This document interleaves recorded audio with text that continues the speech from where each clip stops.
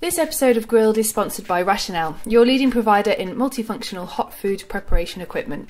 Register now for a free Rationale live demo at www.rationale-online.com. Thanks for downloading Grilled by the Staff Canteen.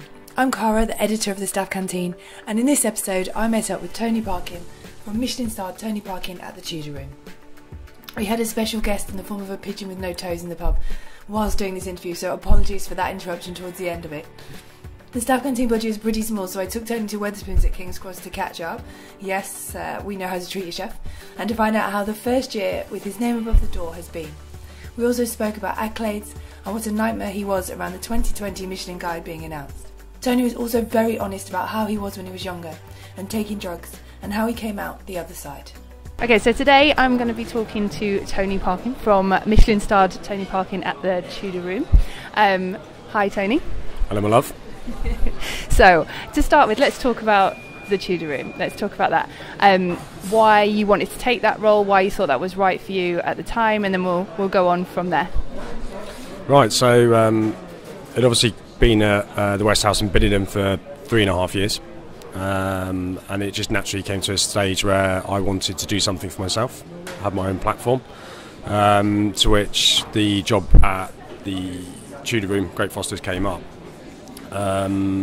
And within about a month we changed the name of the restaurant and rebranded it, mainly because I wanted my own identity.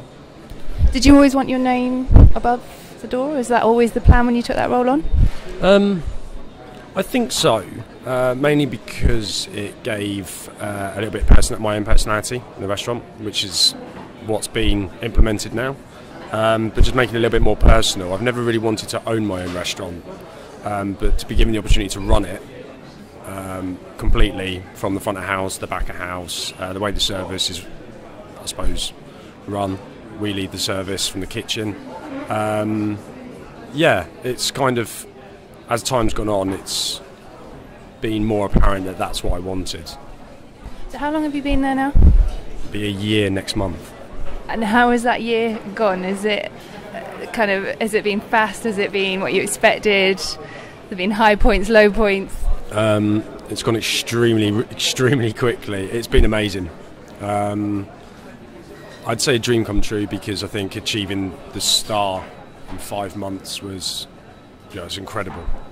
I also think that just the way it's progressed and how quickly it's progressed is quite scary. The food's come on leaps and bounds from when I first started.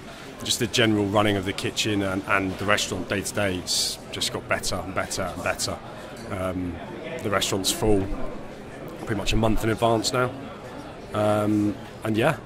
Compared to this time last year, it's incredible.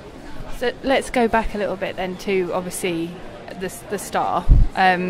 Did you feel, because you took over from Douglas Baelish, did you feel, who had a star, so did you feel a lot of pressure to obviously retain that as well as make your own name within the guide?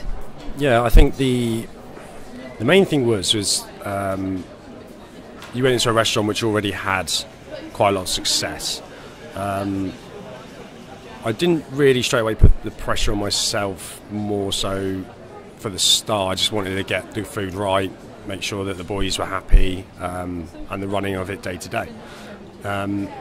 But then towards the time, I suppose, I started stressing out a little bit more, actually a lot more. You stressed out a lot, Tony, didn't you? Yeah. I think that was mainly because I wanted... I'm only saying that because I know you, and I know that you wanted to know so bad when people had invites and all the rest of it, so... because it's something that I knew I could achieve, but I put a lot of pressure on myself, mainly to succeed in general. I think I do on a daily basis anyway, and I know what I'm cooking now is a very high level, but it was also for the fact that I didn't want to be in that position where I lost it at the Tudor Room, and then just be a restaurant in a hotel, because obviously at the time you've got Matt Warswick at the Latimer, which was down the road, Coworth Park's got a star, Sorrel was down the road, and the Clock House, so there's quite a lot of competition. So I didn't want to be that restaurant in Surrey that kind of lost a star, and then was just a standard restaurant in a hotel. You still want to stick out, obviously. And so the guide to you then is quite important to the restaurant. You rely on that in part. Yeah, absolutely. Because it attracts a lot of custom. Obviously, we're a destination restaurant, and a lot of people come for occasions as well. I'd probably say probably about 90% of the custom is occasions and birthdays and anniversaries, and I think it's quite integral. I mean, also for as far as the Michelin guide goes, we attract a lot of foreigners. So obviously, being only 15 minutes away from Heathrow, you do have a lot of people that come, have dinner, and then go into London the next day. So yeah, but also having the star in a restaurant, it's an attraction. Do you know what I mean? Yeah, and obviously you can't cook for Michelin, but you obviously had in mind what you felt you needed to do to retain that. Yeah, I think it was more. I've been cooking in starred restaurants for pretty much my whole career, and I think really it was just cooking at a level that I've always cooked at, and but also having the complete freedom of what I wanted to put on the plate. I was confident in buying the best ingredients. I know a lot of chefs say that, but by a lot of treating them really, really simply and just actually cooking what I wanted to put on a plate rather than being dictated to. What were you more proud of, getting your name above the door or retaining the star? The star, absolutely. So I lost my mind towards the Michelin revelation, and it was just a massive, massive deal for me. I've either worked for people that have had stars and kind of worked behind them, or I've just cooked to that level for my whole career. So to actually be on the stage and get it myself, especially as a new identity as a restaurant, because there was a lot of bandying about, which I think was, especially afterwards, it was kind of like, oh, he's just retained a star there, but it wasn't. It's a completely different restaurant, completely different food, and I think it was amazing to watch Michelin sort of recognise that, rather than just being like, oh, he's just carried on doing what's been done there before, because it's not. It's a completely different operation. It's completely different food. Yeah, it was amazing. Within this industry, obviously everybody knows everybody, so a lot of your friends have stars. Was it quite nice to be in that room, get up on stage and get that in front of your peers? Yeah, it was nerve-wracking, and the weirdest thing is that I was one of the because I think it was 23 this year. I was one of the last ones, so I was like, what's happening here? I didn't really know. And I invited you for fun. Yeah, and I was kind of sat behind Tom Kerridge and all the boys from the Hand and Flowers, and I was sat next to Gareth Ward, and it was just funny because when I actually had to get up on the stage, it took me ages to get there. It was quite a long walk to the stage. Really long walk. And I can still remember being on stage and actually just hearing you laughing, because I think you were at the front, because I was taking the piss out with my missus, because she wanted me to move out, because she was literally just walking around me for a week like I was like a crazed bear. But it's interesting you say that. We've just taken on a new blogger at the Staff Canteen, and they've she's a chef's wife, and she basically, her first kind of line is that when you marry a chef, you marry the whole hospitality industry. Is that something that you'd agree with? The funny thing is that I actually showed her that interview last night, and she pissed herself, because she said, yeah, it's completely right. Yeah, she's amazing support. She always has been. I think mainly because she loves coming out when we go out to eat. Obviously, it looks after very well. I think one of her first meals we had was actually, she went to Watley with me, and we get looked after really well. So, interestingly, this year, just to finish off with Michelin, they have said that the public are going to be able to buy tickets to the launch of the guide. What do you think about that? Is it a good thing, a bad thing? Does it take away the kind of exclusive feel of the event? I don't think so. I think they probably looked at it, the fact that you get a lot of chefs that ask for +1s. They thought we could coin in on it. That's what I'd do. Yeah, I don't know. I mean, it's obviously a big venue this year, and the fact that they've released it already. I mean, it's later again this year. They don't normally announce the date this early, so. I don't know. It's going to be a bit weird, isn't it? It depends how much the tickets are. Other than plus ones, do you think the public want to be at the Michelin Awards? I think it'll be mainly chefs that are like their brigades are coming along. I mean, like for me last year, that all my guys were sat at a pub down the road watching it online, and I know that the guys from Watley were doing the same. They were like sat watching it in a hotel, and I think it's just now you mean you can get your team down there as well to watch the day, because I think as a young chef, especially as the years have gone on, they started doing the revelations, which are amazing because it's kind of got away from what it used to be, as you've just seen in the book. It's made, I suppose, getting a star even more prestigious because it's a big event. Yeah. Whereas before it's just like you'd see it in the book the next day. I think it's great. I mean, it shows more scope, and I think it's also kind of trying to publicise that getting the star isn't as easy as probably a lot of people think. It does put you in that sort of elite group. It makes it a bit more maybe mainstream, a bit more relatable if you can be a part of it. Yeah, I think now it's probably just trying to get it out there a little bit more. I think it's great. I mean, at the end of the day, as long as I'm there, it should be lovely. Can't wait for you to start getting stressed again. Your poor missus. So, Michelin aside, let's talk about the Tudor Room and the food. If people have never been before, what can they expect from you as a chef? The dishes, the atmosphere. What's the Tudor Room all about? So, it's essentially a tasting menu with choices. So I've done that deliberately because you do get a lot of guests that are stay over for a few days, and they might dine once or twice really. But also it's I've developed it as a menu so we can keep it concise, so the consistency's there. I don't run loads of menus, so I literally have just one menu, which is kind of like a tasting menu with choices, and then I have a set tasting menu, which is a little bit bigger. But the food's very seasonal.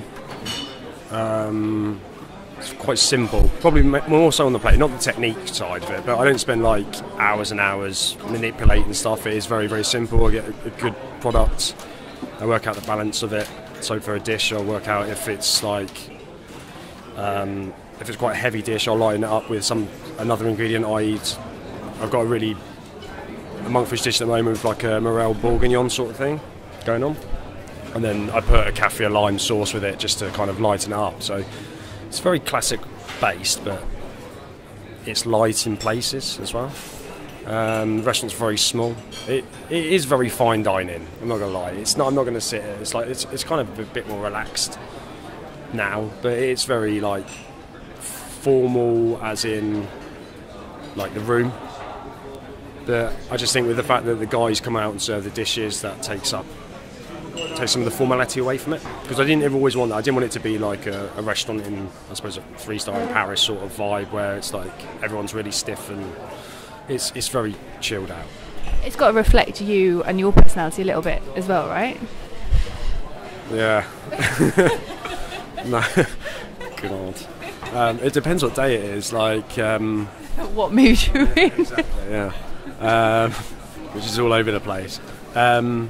Yeah, it's so I wanted it to still have a bit of, I wouldn't say formality, but I wanted a bit more precision. But I also wanted you to come and eat and sort of chill out a bit, because you are in there for like 2.5-3 hours, and I just didn't want it to be,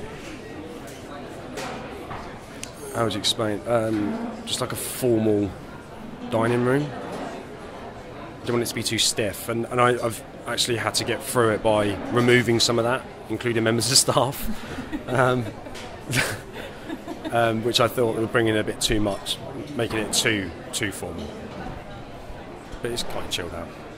Okay, and have you enjoyed being Tony, like not being under anybody else, and have you found it quite easy to find your feet and find your own kind of niche, and this is me, this is the chef I am, this is the food that I make, or is it a bit of a transition period when you've worked for people for such a long time?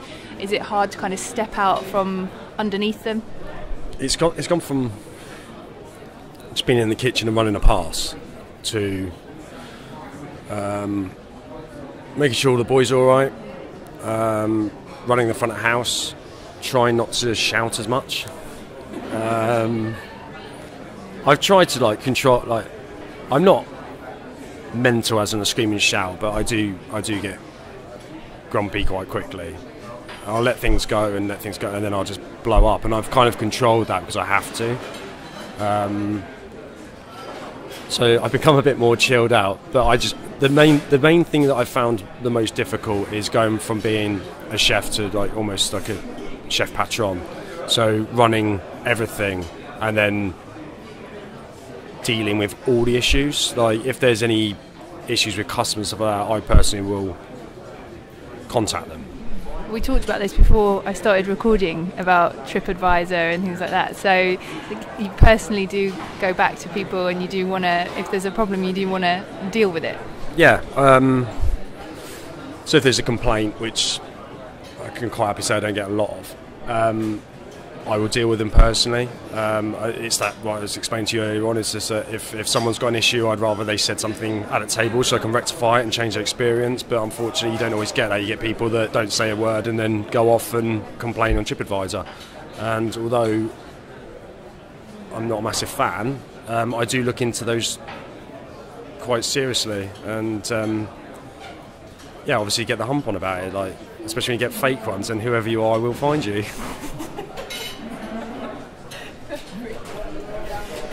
So has the food changed a lot since you started, do you think? If you look back to nearly a year ago, were there things on the menu that are nowhere near the menu now, or have you just refined what you started with? If you look back and think about it. I mean, we looked at me and my sous chef Tim, we looked at it the other day actually, we were like looking through stuff, and we were talking about, it's never been shit, but the refinement of everything.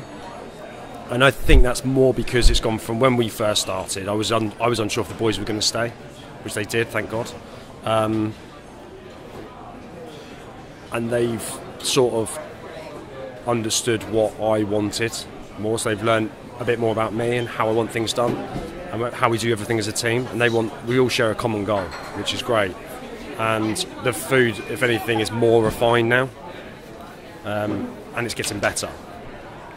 And that's the thing is that, like I was saying, that over nearly a year now, just the precision and the difference in it is just getting spiraling out of control. It's almost like too many ideas come in that we have to control ourselves sometimes, because it's like we could otherwise it's like ends up being just so many ideas. We're like, oh, we'll do this another time. So we've actually started building up almost like a portfolio of dishes that we're ready to go on the menu, because we can't put on 20, 30 dishes. There's like literally 240, like 10 dishes.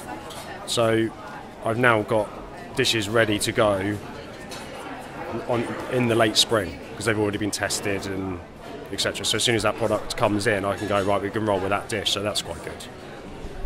So now you've got the food where you want it to be. You've got the accolades. You've got the restaurant.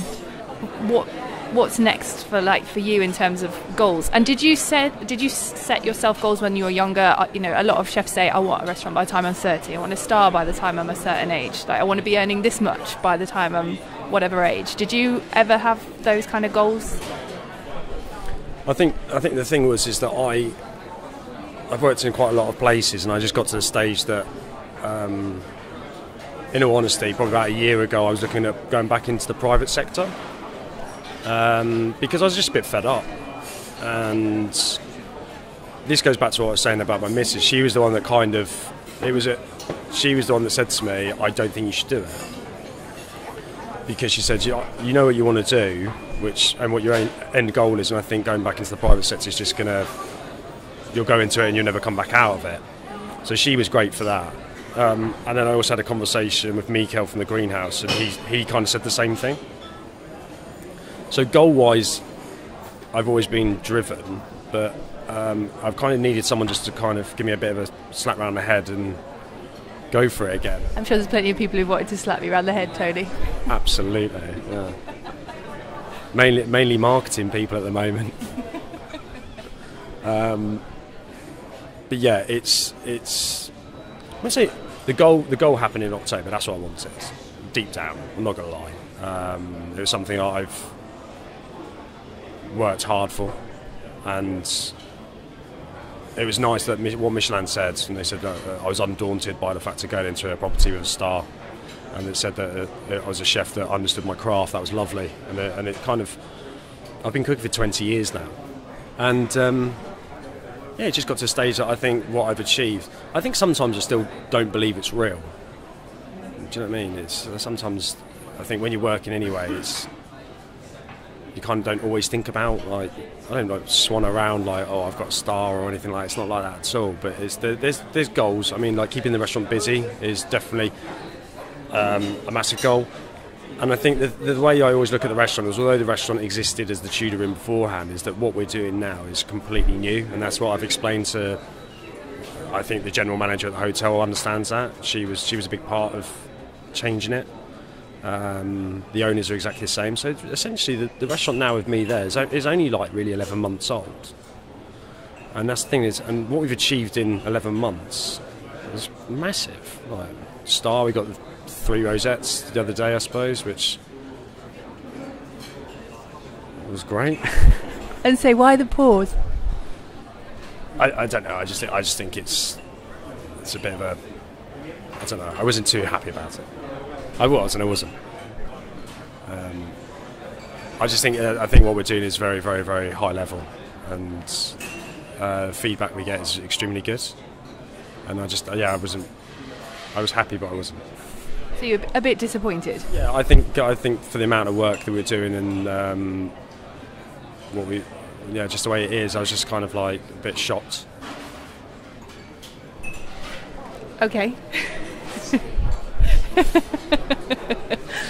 Well, so I was going to say, now you said the star was obviously your main goal, and you've got that, like, what else do you want? Does rosettes, are you bothered about rosettes, or was that not the same as a star for you? And without being too controversial, and nothing against rosettes at all. I think one of the things is that before we got the star, I fundamentally didn't think I was going to get it. I didn't think I had a big enough time frame to get it. The rosettes had been suspended from Dougie. Dougie had 4 rosettes, and they'd been suspended, and I pretty much had an inkling that we weren't going to achieve the star.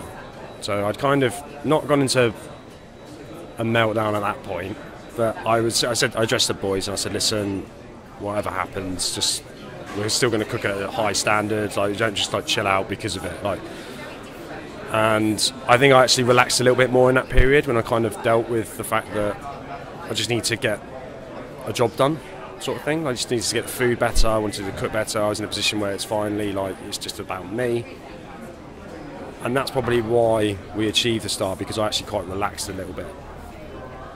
And I was confident in what I'm putting on. Like, even now, I'm massively confident in what I put on the plate. But I never cooked for the accolades. I don't think I did. That's what every chef says. I'm trying probably just jumping on the bandwagon. No, but I didn't cook because I was like, I need to get. I never ever said to anyone like I'm pushing for a star, because I think sometimes when you hear people say that, it's a bit cringeworthy. We weren't pushing for a star. We were just cooking at a level that I've always cooked at. And yeah, at the end of the day, it's a fine dining restaurant, and we're cooking food that's essentially fine dining. But then all the accolades have come, which is fantastic. And yeah, it has brought business. I mean, I think for me, what I was expecting is to get the star and the restaurant to be absolutely heaving every day. There's only 20 covers, so it's never going to be like mental busy. But saying that, if you do 20 covers, that's 200 plates of food that goes out of a kitchen that's like a little submarine. So it is quite a lot of work. Like, I think some people still look at it as, oh, it's only 20 covers. Yeah, it is, but still, it's 10 plates per customer. So, and then yeah, when we got the star, I don't know what I was expecting after. I think I was expecting just like this massive entourage of like people just piling in, and it didn't happen like that. It happened 2 months afterwards. That's when you were getting people that were travelling a long way to eat, and that was quite it was quite nice actually, because you obviously, like I said, we serve the customers, well mainly the chefs serve the dishes, and it was quite nice because you're talking to guests and they're like, oh, like congratulations, that's an amazing achievement, and you're like, wow. Whereas before, it took quite a long time to. I don't know what I was expecting. I think I was just expecting like coach loads of people to be turning up and bowing down to me, but it didn't happen. In one day. So obviously you said you've been cooking for like 20 years now. Is there anything that you would change about the route that you've taken to get to where you are now? And if you look back, what kind of advice would you give yourself 20 years ago that you think, oh, I wish I'd known that then?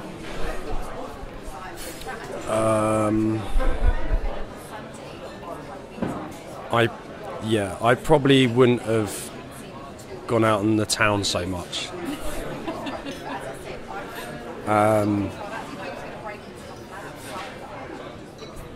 I probably wouldn't have. I was quite cocky when I was like really, really young.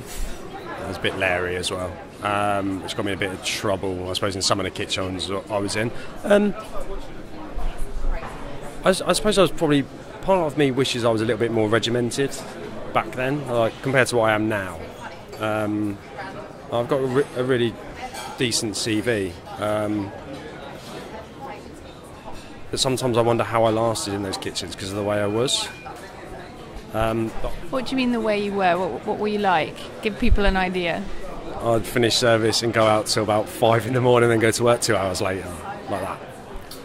And now someone who's in charge of a team, if your team do things like that and it affects work, can you relate to that, or do you think, for God's sake, why are you doing that?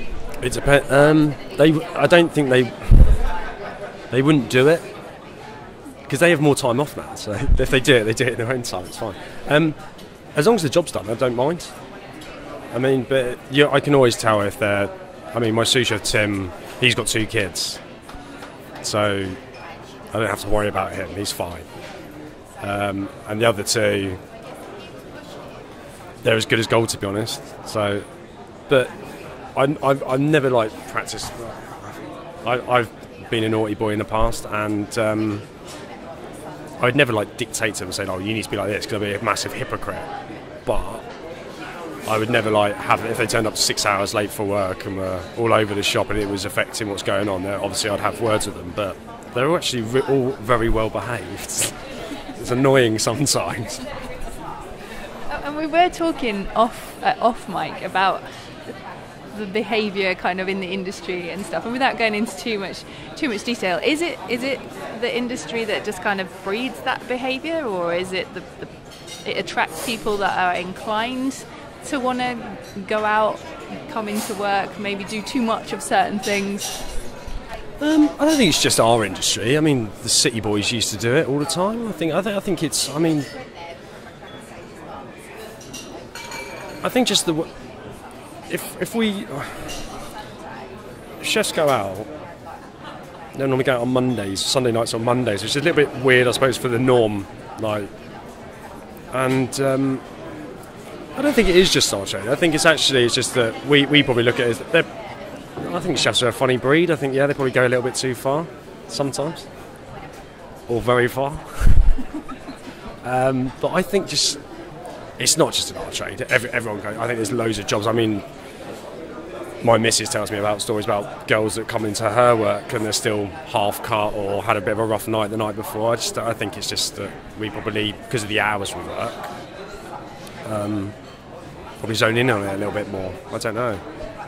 We did a drug survey not that long ago, and one of the interesting things was that a lot of people didn't really know if they felt like they had a problem. They didn't really know who to talk to or where to go. There was a really high percentage. What do you think about that? Do you think, because a lot of people said they weren't really sure what to do. Do you think you've got things in place that would help people if they needed it? And do you think people are aware of things like hospitality action and stuff like that? I think sometimes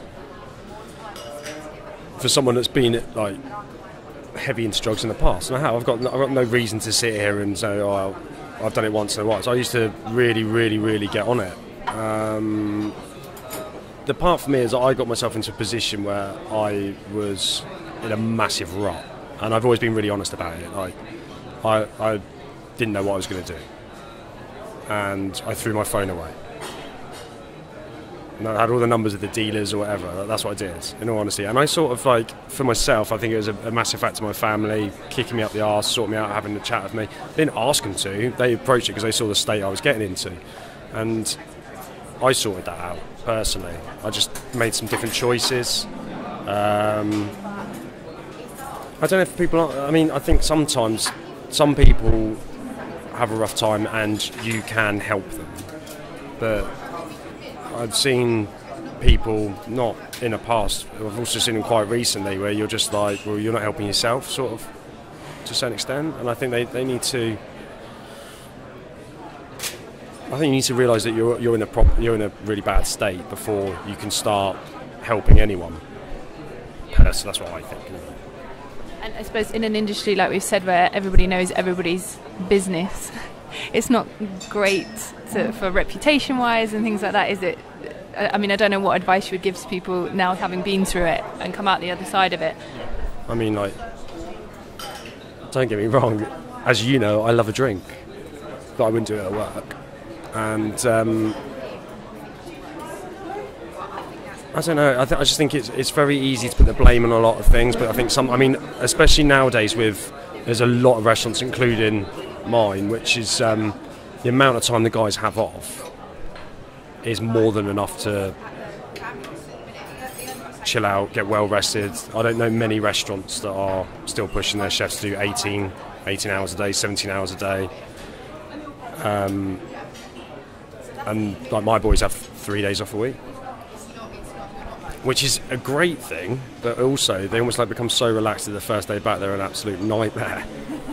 And because it's hard to get, I'm just as bad, because I have like 2 days off a week and one half day, and my half day is like my paperwork day, and like a prep day. And like a couple of weeks ago I took an extra holiday day, so I had the Wednesday off because I had my daughter. And when I came in on Thursday, I was absolutely terrible. Obviously I didn't let the boys know that I was terrible, but I was just like, this is really hard work today. Because sometimes I think it's great they're having loads of time off, but sometimes I think they get so relaxed that when it is, because they have to be there for 14 hours, it's a bit of a struggle to get them back on the go again. But they definitely need it. Like, I was going to say, how important is it to make sure that they get a good work-life balance? And is it something that's important to you? Obviously, like you said, you've got a girlfriend, you've got a daughter, everyone else has their lives as well, and like, so is that quite important for you and your team? I think it's so important. I think, like I said, the days of being like, I think a few years ago you used to have guys who were like, I did like 90 hours a week, and that's great, but you're the one that's tired at the end of it. Like, the guys now in the kitchen are doing probably about 50 hours a week, 52 hours a week, and they get to go and eat out. They come into work at a reasonable hour. Like, we start at 9 every day, and yeah, they'll work throughout the whole day, but they only do that 4 days a week. And we probably still, the only thing I probably do need to address is that they probably eat a little bit better. Because there are days I go like, even myself, I go like 3 days without eating, and I'm like, but I think generally the work-life balance is so important, because I think that going back to what I was saying before about you going out and doing things after work, that's mainly because that's the only time you can really socialise with people. I think other people in the trade or whatever, whereas now it's like I have like 2.5 days off a week, or I have a night off or whatever when the restaurant's closed, and it gives me the opportunity to take my missus out for dinner, or spend a couple of days with my daughter, or have my daughter down for the weekend or whatever. And I think it's massively important, because if you're just in the kitchen all the time, I think even from a creative point of view, you get to a stage where you're just like just a block. Do you know what I mean? It's just. And you eat out quite a lot as well, don't you? Is that quite important to you as a chef, or is it something that you just have always enjoyed doing anyway? Yeah, I eat out a lot because I think it's great to see what other people are doing. Not copy, but just see what other people are doing. B, I find it really interesting, relaxing, and C, it's a great way of getting drunk without being judged. And we all want that. You mentioned that obviously it's tasting menus with choices. Is tasting menus that how you like to eat when you go out? No, not all the time. I think it's a funny one because I've been to loads of restaurants where you get a taste menu, and then the chef gives you an extra few dishes, and you actually come away and you're like, I'm busted. Like, and I'm just as guilty of that. I do it to loads of people. I do, because at half time I just can't be bothered to choose. I'm a bit lazy like that. And if someone says to me, "Oh, we've cooked a menu for you," it's like, it's fine. Like, I don't have to worry about it. I'm not a massive fan. Like, I'm not that big a guy, so 14 to 20 courses, I'll be busted. Like, I'd be a world of pain the next day. But It must come to a point where it's just not enjoyable anymore. yeah, I think 6 courses is perfect. So tapas. I think 6 courses is absolutely belting. That's like my perfect number. Anything after that, I start to hurt a bit. Note to all chefs: Tony doesn't need any more than 6 courses. Not unless it's Gareth Wall, because these are like mouth-sized pieces, aren't they? You're starving. Yeah, the tasting menu I do 2 sort of canapé snacks. I do an amuse-bouche, and then I do like 3 big courses, and then everything else is very small. So I do like an amuse-bouche, a starter, then it's like an intermediate course, and then a main course, and then a pre-dessert, and then like a big dessert. So you kind of it's 9 courses, but there's 3 that stand out. They're larger. I do that deliberately because you do get some people saying, "Can I just have 4 courses?" Like, you might get a little old lady and she only wants 4 courses, and you've got to kind of be a bit like, adapt it. So that's why I do that. Okay, so you can be flexible. Yeah, I cater for vegans, vegetarians, a lot, everything. Another topic that obviously gets talked about a lot is obviously vegans and vegetarians and dietaries, but what's your thoughts on it? Are you just accommodating of it because everyone's different, or is there certain kind of things that you're like, "Oh, I really don't want to do that," or? I don't really care about it, to be honest. It is a bit annoying when you devise a menu and then it's like, obviously you have dishes you have to change, but we've got like a bit of a back catalogue of dishes that we amalgamate for those people in need. And because we're in a hotel, I can't say I'm not going to cater for vegans, I'm not going to cater for pescatarians, whatever. If they're a pescatarian, that's music to my ears, because most of my dishes are fish heavy.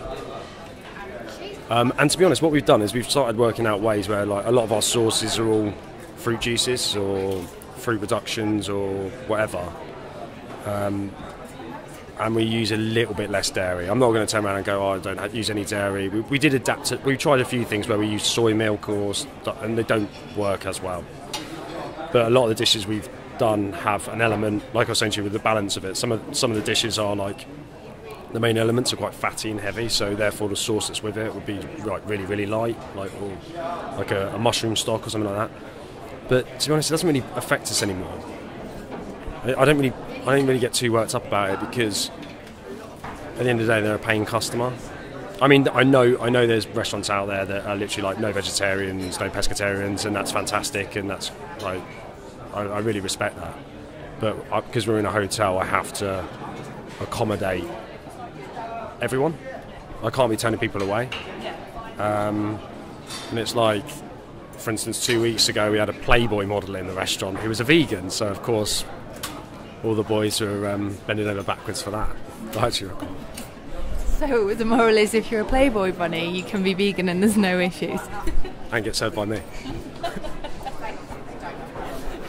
So before we go down that route, in terms of the restaurant and in terms of you, where do you see yourself going? Like, I know it's a difficult question, but like in 5 years' time, is there plenty to keep you kind of happy where you are, and you've got a lot in mind of what you want to do? And then do you have, because you said you never really wanted your own restaurant, so now having done what you're doing, would you want to own your own restaurant, or is that still not something that you would want to do? No, I mean, I'm very lucky. Like I said, like the owners of the actual hotel have pretty much given me ownership of the restaurant. They obviously need to know from a money point of view if the restaurant's doing okay, which luckily we're very busy and we're doing really, really well. The covers are massively up on last year, and at the same time, I kind of like look after a lot of the stuff as an owner of a restaurant anyway, and that was the agreement. It was kind of like, right, this is yours, run with it, which I think I'm doing all right. It's like I said to you, it's just dealing with the other bits and bats. A lot of the management, especially like the GM and stuff like that, literally are just like take control. And I think one of the things I did when I first went in there, I didn't ask for anything. So I didn't go in there, so I need this equipment, I need that. And I think maybe that's probably helped me out a little bit, because they haven't spent actually any extra money on equipment or plates, because to be honest, it was all there. I mean, the kitchen's tiny, but it's really well equipped, and it's just a pigeon strolling around the pub with no toes. No. That's the weirdest pigeon. Sorry, for the purpose of this, pigeon has just walked past us with no toes. Anyway. Yeah, to be honest, I can't really see myself going elsewhere at the moment. I'm really happy there. I'm really close to where I live, like, or where, like, well, I'm not. It's about a 40-minute journey, but it suits my lifestyle. I think the boys are very happy. I mean, it goes back to I think if you're happy in what you're doing, it shows on the plate, and I think there's a massive case of that at the restaurant. We're never going to do any more covers than we're doing, because you can't. There's literally no room. We've got a few exciting things coming up project-wise, not like other restaurants, but like just doing things in partnerships with people. So we've got quite a lot going on. I said to myself I didn't want to do too. I've been asked by a few people to do guest nights and stuff like that, and it was a chat that I had with Mark Birchall a while back, and it's basically trying not to do too much and concentrate on the restaurant, and that's really what we've done. So I'll do a couple of bits and pieces this year, but nothing that really takes me out of the restaurant for too much, because I did get to the stage when I've done it before where you end up doing it on your days off and you just feel like you're not getting the rest you need, because your mind's constantly thinking about other things. And there has been don't get me wrong, I've had loads of stuff to look at. Like, that's one thing like winning the Star has brought, is just loads of different opportunities, and I've been quite strict on what I'm choosing to do. So what about you, as in like your profile? Is that something that you would like to work on? Would you like that to be bigger? And because obviously social media is so big, and people like to be big on social media, TV, stuff like that. Would you like to have like a bigger profile, or is that not something that you've really thought about? I don't mind it. I think the thing is that one thing I've always said is that because my name's on the door, I don't really want to be out. I don't miss a service, and I think that's really important, because it's like, I'm not a celebrity, and I think it's a bit of an injustice if I'm not there. Do you know what I mean? I think I need to kind of. Well, I'm there all the time anyway. I don't want to overstretch myself too much. That's mainly for me being lazy. Well, within the industry, are there chefs that you look at that think, I really admire what they're doing and what they've achieved, and that would be something that I would like to get to? Like, that would be like a benchmark for me, that maybe they're not massive as in on the telly or whatever, but do you have chefs that you look at and you think, yeah, I'd like to be there? No, because I think there's all kinds of chefs that all do different things and they all cook differently, and I think that's really cool. I think I massively admire loads of people for different reasons. I mean, I look at someone like Miko at the greenhouse, and I admire his creativity, but also how often he changes his dishes, because I know how relentless he is. And it's just like, he'll like send me a photograph of a new dish, and sometimes I look at it and I'm like, fucking hell, like, how does your mind constantly work like that? Like, I literally will come up with a dish and it will take me a little bit of a while to think about it, and it's just like, he's like constant, it's relentless, it's like quite scary. And it's same with a few other people, but I think I'm at that point now, I don't really I admire what other people are doing, but I don't really look at other people and go, like, I really want to do what you're doing. I think I'm at that stage that I'm confident in what I'm doing, and I don't really worry about too much what everyone else is doing. Do you know what I mean? I'd rather be like going out and having a beer with them and having a chat about what they like and they dislike, but like food, mainly like food chat, like, and that's one thing. Another thing of having that sort of chat with them, and I think we're all individual. We all do different things for different reasons. You know what I mean? And I don't really worry too much about what people think of me or what I'm going to do in the future. I don't know. I really don't know. I mean, I think I've achieved what I wanted to achieve, but do I want to achieve more? Absolutely. But I'm not going to bandy on saying, I'm going to go for 2 stars. Would I like 2 stars? Absolutely. But I'm not going to get it overnight. Do you know what I mean? But it's like I said to you, I don't want to be one of those people that are like, I'm pushing to do this, I'm pushing to do that. But at the same time, I'd like to retire from the industry being at the top of my game. Absolutely. Well, you seem very content with what you're doing at the minute, so we should just keep an eye out for that next accolade, that next star. But thank you very much for chatting to me. I really appreciate it. And like I said, hopefully I'll be talking to you and you'll have 2 stars and you'll have something else to moan about. Thank you very much. We hope you enjoyed this interview, and if you have any comments, feel free to tweet us or comment on the post. We're making all of our interviews available to download. And finally, if you like what we do, whether it's our podcast or our videos or even our features, please head over to our Patreon page and support us there. This episode of Grilled is sponsored by Rationale, your leading provider in multifunctional hot food preparation equipment. Register now for a free Rationale live demo at www.rationale-online.com.